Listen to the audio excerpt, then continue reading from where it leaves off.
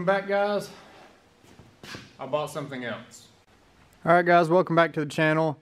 Today we're going to do something a little bit different. You haven't seen this before, not with me anyways.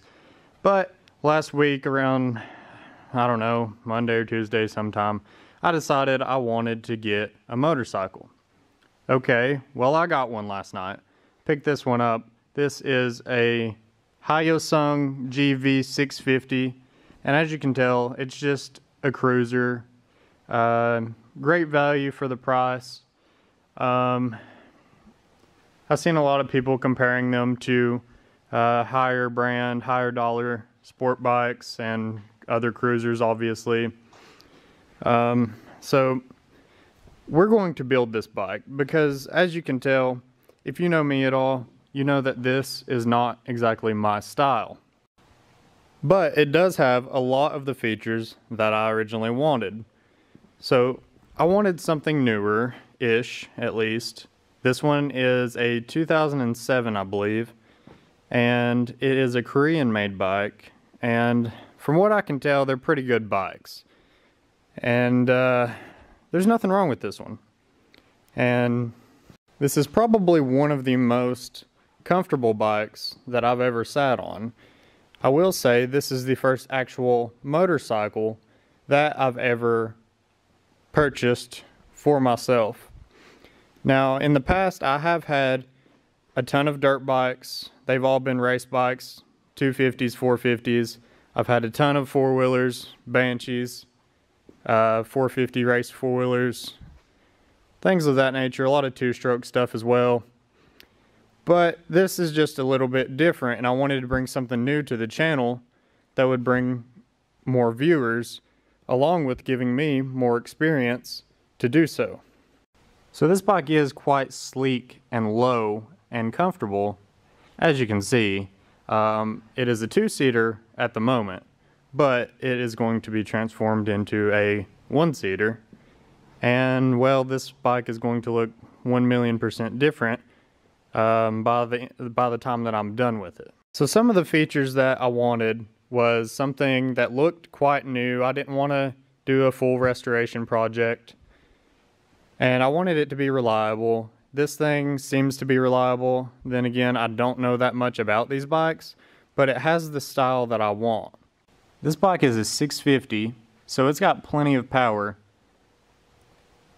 and for stock it sounds quite good too. I've never been a fan of these saddlebags or a second seat at all, but that's going to change very soon. But take a good look at this bike, because this is the last time it's ever going to look this way. By the time I'm done with it, you will not be able to recognize it. You might not even recognize what type of bike it is at all, if you're even familiar with this brand. Now, I didn't want to start off with something that had a million problems and needed a full restoration, and I found this bike. It was offered to me, and I took the offer.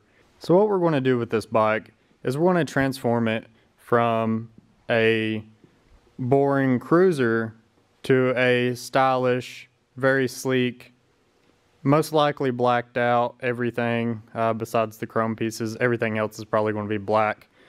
I'm not sure if I'm going to go satin or gloss black yet, but we're going to go with a cafe racer style bike, and it's going to have like a kind of like a bobber style rear end on it, but definitely going to keep the rear suspension. I don't want to do hardtail. Like I said, I want something comfortable that I can enjoy pretty much any time. So guys, with that all being said, we're going to go ahead and start taking things off that I'm not a fan of, and see what we can do to transform this bike with literally zero money. Just taking stuff off right now and seeing how much we can change it just by taking stuff off. Run free and dive into the sky. Hear the wind crying out its prayer. Why are we so ashamed to be alive? Break the chains and our freedom's ours to take.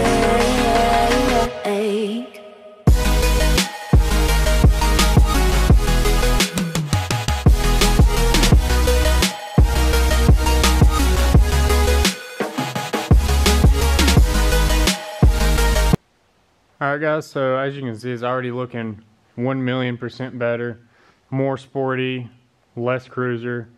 And since we took that muffler off, you know we gotta hear what it sounds like. You can't just take off a muffler and then not listen to it. I did put the battery back in, of course.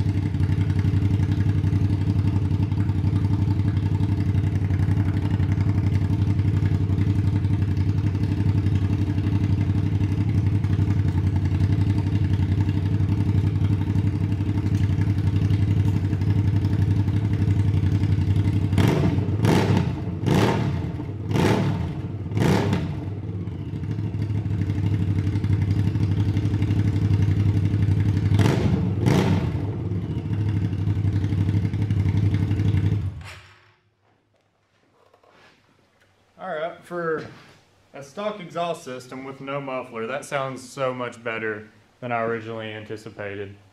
I might just make a little chrome tip for that and leave the exhaust that way. I mean, it sounds pretty good.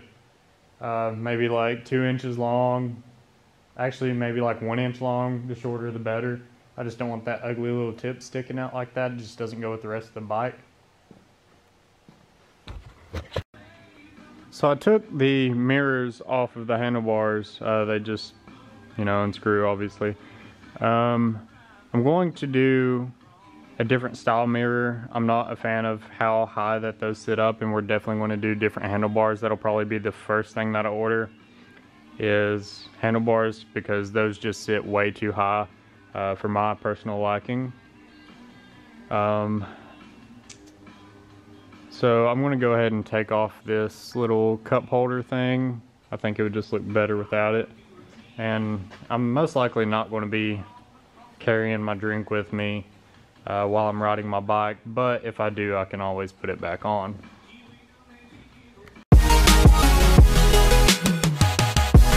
So the bike did come with these extra mirrors here, but these things are just so ridiculously massive that there's just absolutely no way I would ever put those on there. So I'm going to have to order a set of mirrors too, preferably ones that clamp on the bars themselves, I'd assume. So on the forks, where I took this windshield off, as you can see there's some spacers here. And on the forks now, the bolts are too long. I could cut the bolts and make them shorter, but I really don't want to risk messing up the bolts. So what I want to do is take this windshield that I'm not going to use, and I want to cut these off and then grind the welds off of them, and then just reuse those as spacers.